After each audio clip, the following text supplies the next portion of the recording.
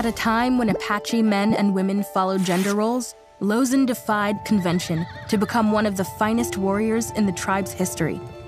Born near Ojo Caliente around 1840, Lozen was a member of the Warm Springs Apache, led by her warrior father. As a child, she learned how to ride a horse, becoming one of the finest riders in her band. Then began the intense physical training that all Apache girls were expected to undertake, such as waking at dawn and running up a mountain, as well as traditional domestic tasks that would prepare them for motherhood. But during her coming-of-age ceremony, when she was 12, Lozen received a spiritual calling to become a warrior. Soon, she was one of the finest trackers in her tribe and was believed to have supernatural powers to locate enemies.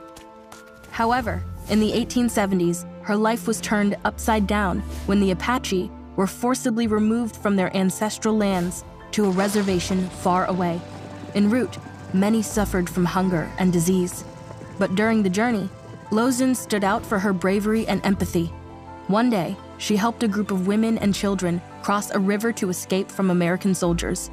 Then, she risked her life to save a pregnant woman, stealing horses to evade their captor, and even helping to deliver and care for the baby. When she rejoined her tribe, she was devastated to learn they had been attacked, this time by Mexican soldiers. Many had been killed, including her brother, the tribal leader. So she traveled to the San Carlos Reservation to join forces with other Apache bands and defend themselves against attack. Lozen and another female warrior, Tadatsi, tried to initiate peace negotiations. But when the Apache surrendered in 1886, Lozen was taken prisoner.